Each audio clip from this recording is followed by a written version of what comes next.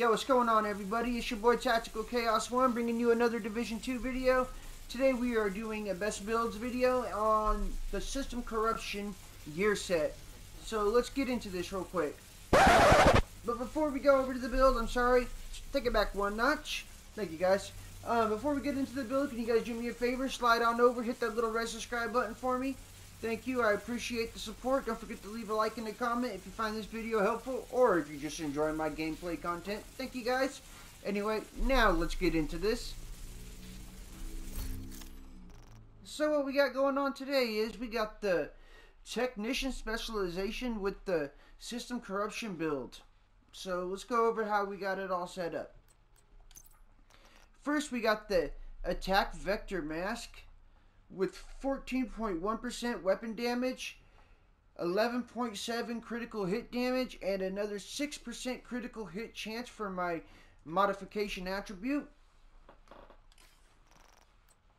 Then we got the Blended Threat Armor System Corruption chest piece with 154,000 armor attribute or core attribute, then secondary attribute 6% critical hit chance with another 6% critical hit chance mod.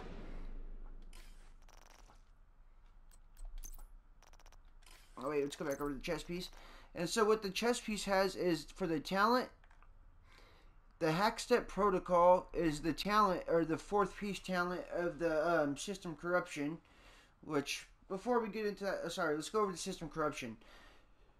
2 pieces gives you 15% armor on kill. 3 pieces gives you disrupt resistance and pulse resistance. 4 pieces gives you Hack Step Protocol. Replaces armor kits with instant infinite ability on a 20-second cooldown that repairs 20% armor and 50% bonus armor and hides your nameplate for 5 seconds. I guess the hide your nameplate works better for PvP, but anyway, so increases total weapon damage by 1% per 5% bonus armor gained. Up to 20%. Well, that's pretty cool. So then we come down here. The talent is Compiler Optimization. Decreases Hack Step Protocol from 20 seconds to 15 seconds. And then we got the 0-day knee pads with 14.8% weapon damage and 5.7% critical hit chance. The Haptic Bypass Gloves with 13.1% weapon damage and 12% critical hit damage. And then we got the Momento Backpack, which is what puts this System Corruption build together, in my opinion. I never really liked the System Corruption until the Momento Backpack with it. It goes together very well. So, as you guys know, the Momento Backpack gives us 3 core attributes: weapon damage, armor, and skill tier. For my modification, I got 12% critical hit damage on there.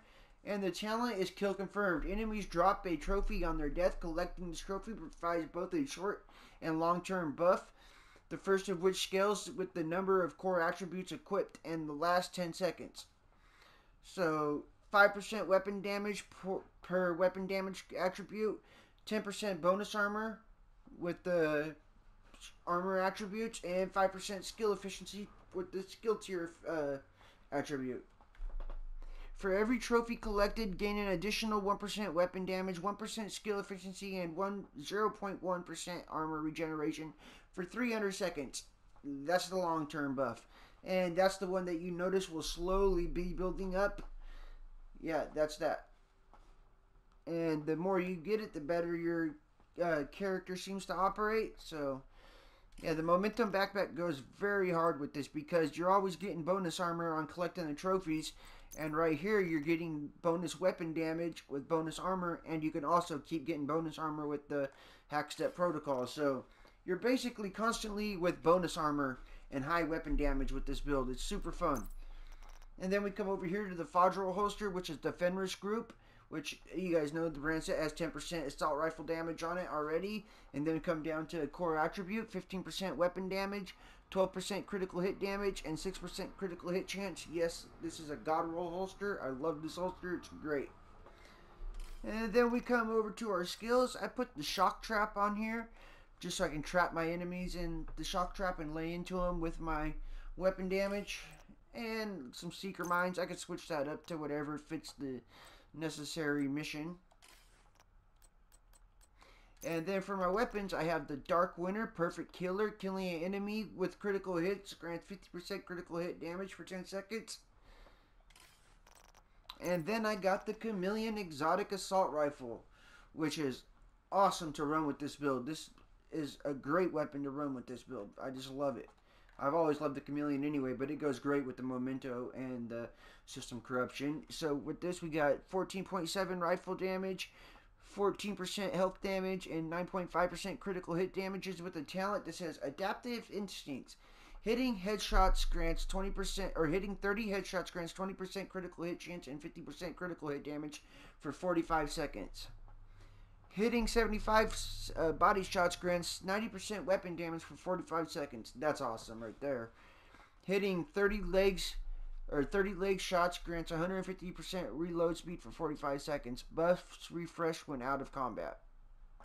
So when you're up running and gunning, up close and personal, just straight getting it with this build, using this weapon, it works really well. You're getting that Adaptive Instinct thrown in there with the System Corruption Memento backpack.